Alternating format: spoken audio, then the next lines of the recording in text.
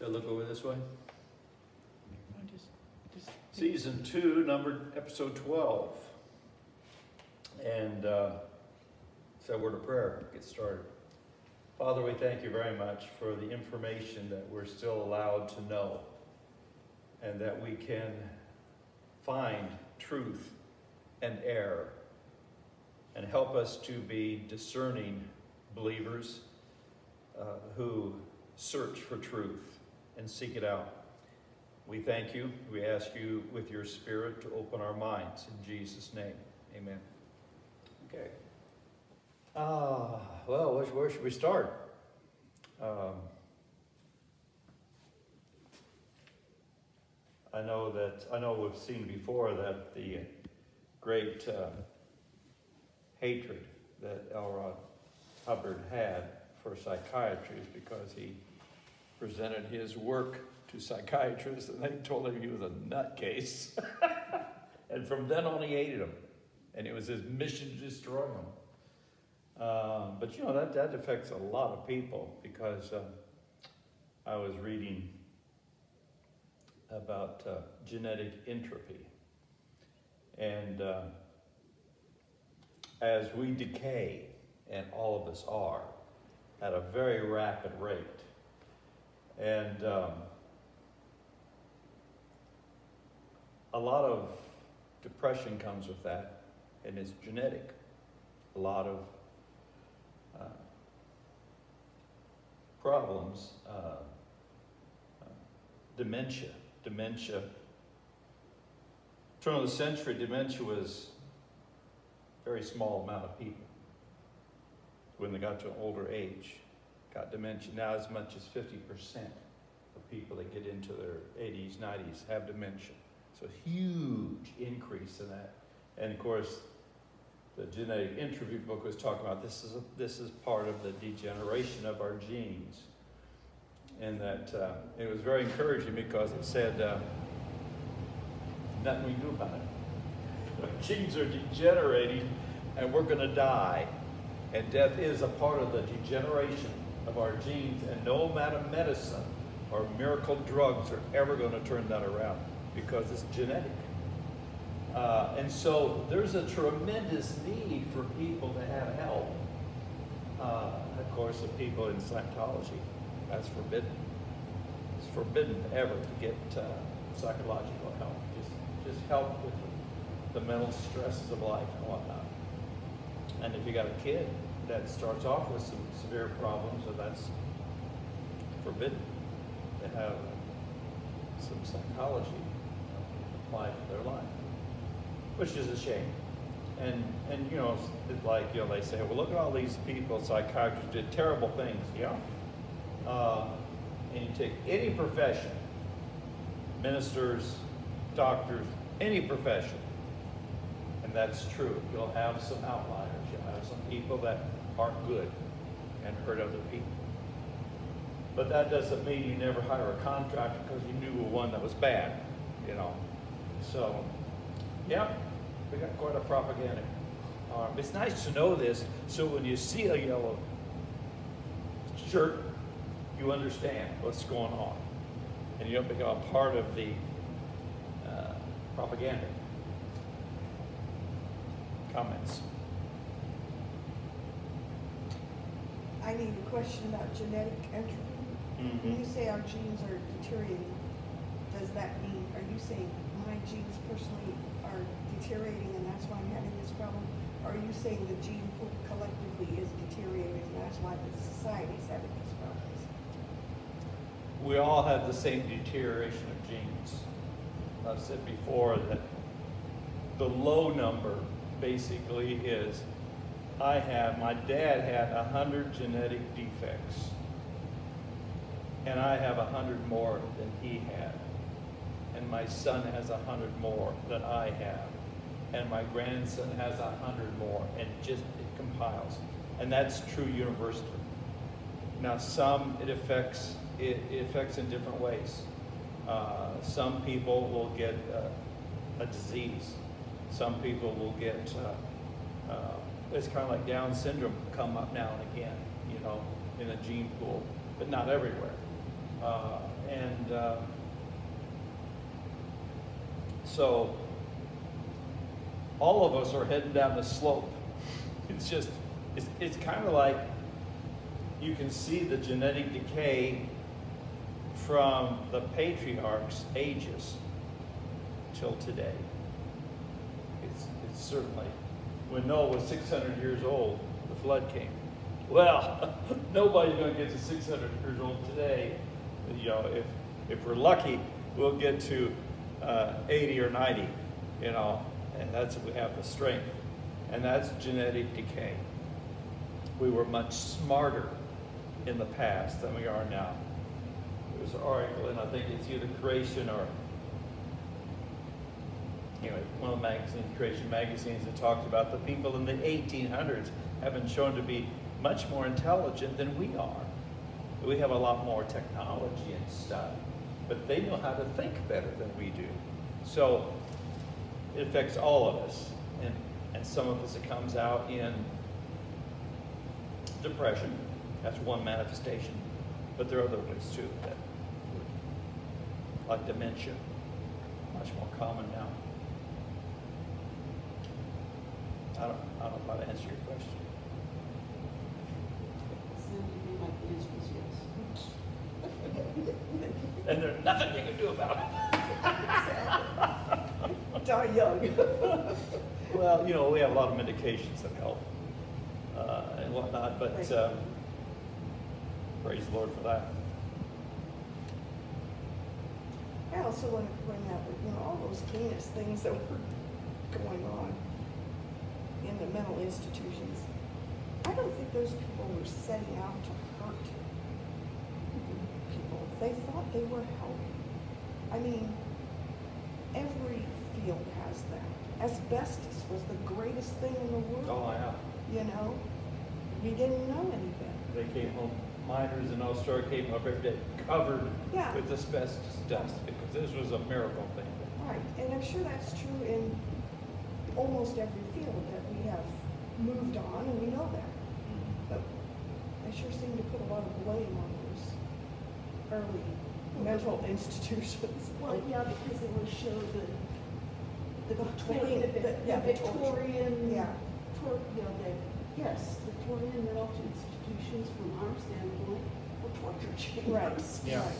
But, And you know, things were so primitive in terms of what we knew about things, still are really in many ways. But we don't chain people up generally, we drug them in more sophisticated ways. But you know, and a lot of taking people out of homes was for the protection of the people in the home. You couldn't leave people who were really on the edge around your kids or your grandparents or someone who might hurt, and they were trying to protect them, and all of us have to fight the tendency to get lazy, and eventually it's just easier just to lock them up, house them, than it is to solve the problem. We see that in our homeless situation. I mean, we spend millions of dollars in San Francisco and Los Angeles, spend millions of dollars giving them free this and free that and free drugs, and rather than actually handling the problem. But you know, if it weren't for Scientology, it'd be a lot worse. They're going to solve the drug problem and solve all these problems. And there's a tremendous appeal to that, of being able to help people. Because most of us have some sort of compassion in our hearts. And they draw on that. And then when they see, look what we're doing, then when you realize it's all a lie. If we'd have seen those films in 2013 when they were made, would we think they're hokey? I would think so. Oh, It wasn't that long ago. Okay. They're massively hokey. I have always thought so. The Oh, booming voice and all that kind of stuff. Exactly, and then all of a sudden there's people on horseback, and it's like, Yeah. how stupid do you think I am? Well, Well, evidently a whole lot of people in these big meetings There's a big, they're using psychiatry. right, yeah. Through and through, they're Brainwashing. using. Well, I think they're watching so many of those videos, and I have a feeling a lot of the videos they're watching have the same kind of effects and stuff in them. Oh. And so they're used, I mean, they've kind of had that ingrained into them anyway. It's not like us that we look at that like, man, that's, but they probably, everything's kind of, You're talking about the things they have to watch. yeah, as all part the of their- videos, yeah, all their yeah, education yeah. and stuff is probably in a similar Vein. vein. And Right. it And so starts they're as not, children don't. so it's not like when you see it, it just like slaps you across the face of being ludicrous. Because they've been watching ludicrous their whole lives. Yeah. And like Leah was saying, you know, she had these doubts, always had these doubts. Then she gets into the crowd and the excitement and the goosebumps, you know, and all that. And, well, how could I be doubting? Look what was being done. The hysteria. Yeah. Those meetings become a group, you know, a mob mentality designed to go into hysterics. Kind of like a 3 Cheers for Jesus rally. I was thinking the same thing. What can I say? You know, oh, let's get up and do great things for the Lord, you know, and we're going to change the world and our families are going to be changed. And then you go home. Yeah. Now Well, what? I saw them doing that to the 501 school teachers. They were up on their feet and cheering and getting on because it's a new school year. Thinking, Yeah, but then you go into the classroom. Than a pep rally to get me enthused about going back to school. Have you heard that California is passing laws that the homeless people have to stay a certain distance from the schools? And it was a big issue. A lot of people thought, oh, no, you can't do that. You ought to let those people get, they've got rights to that place around the school. But so many people were saying homeless people are drug addicts. Generally, a lot of them are.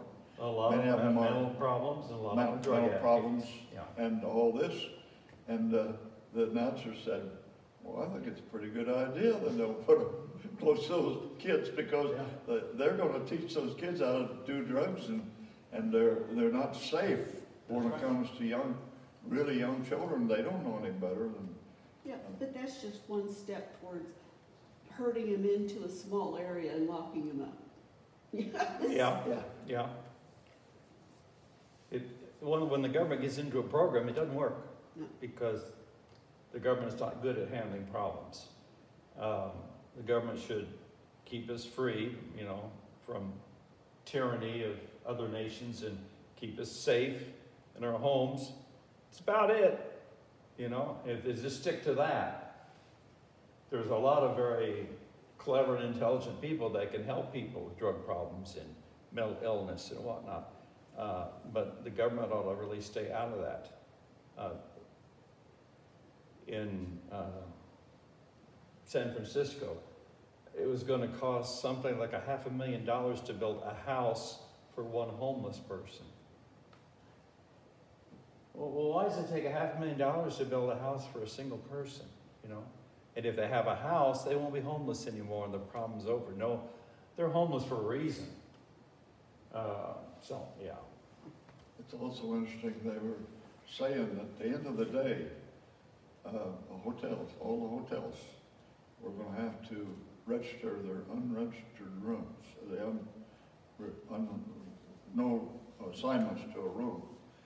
They were going to move these people in and they were going to take up these rooms that no one had registered for during the day or they weren't going to be there at night. And they have whole hotels that are nothing but homeless people.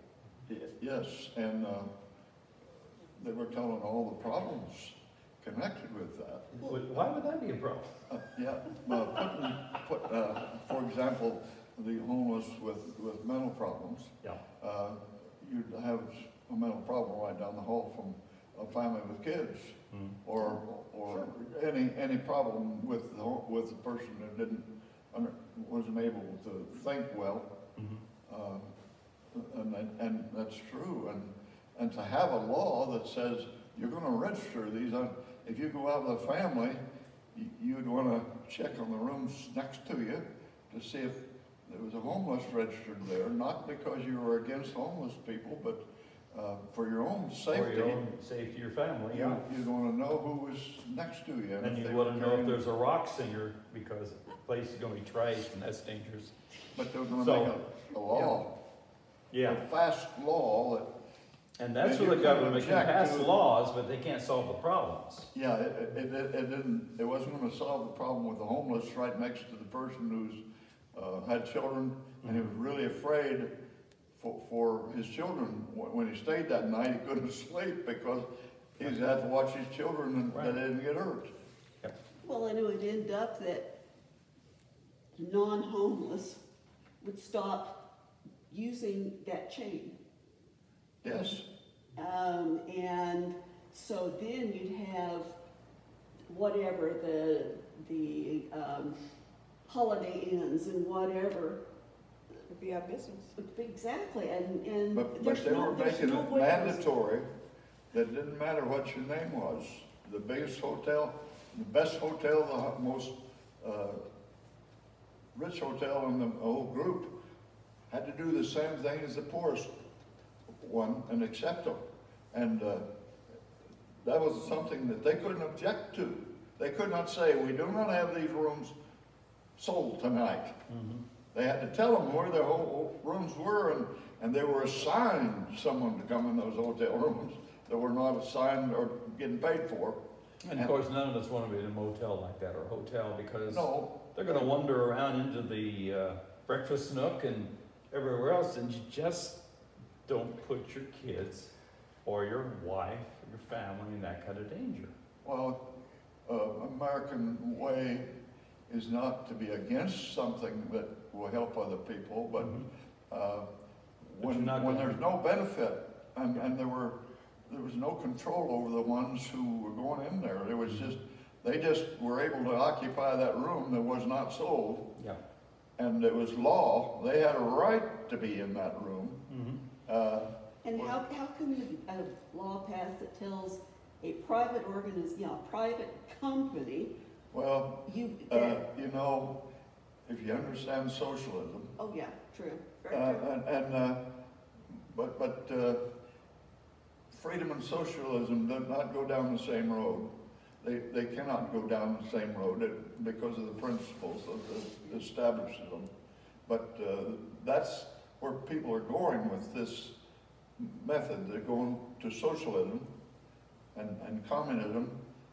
But really, the true thing is, like this thing we're studying, communism puts out a great face saying, we do all these things for our people.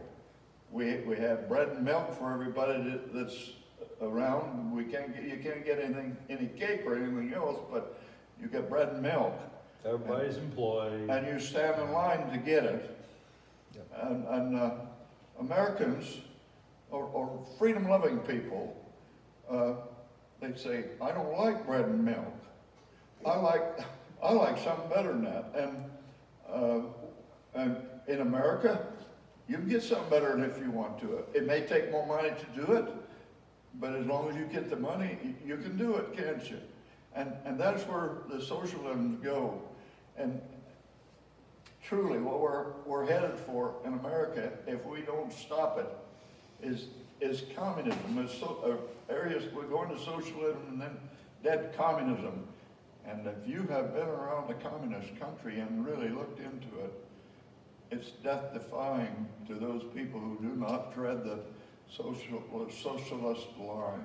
Well, we see that because there's people in socialist countries in South America, in Cuba, and where are they going? They're flowing up to the United States where they can be free. We're going to have to close it. We can stay and talk as long as you want, but we're going to have an end here, officially anyway. Let's have a prayer. Thank you very much, Father, that you give us information that we can be enlightened and we can see the truth from the error, and we understand that Satan is a master deceiver and disguises himself as light. Help us to discern truth in Jesus' name. Amen.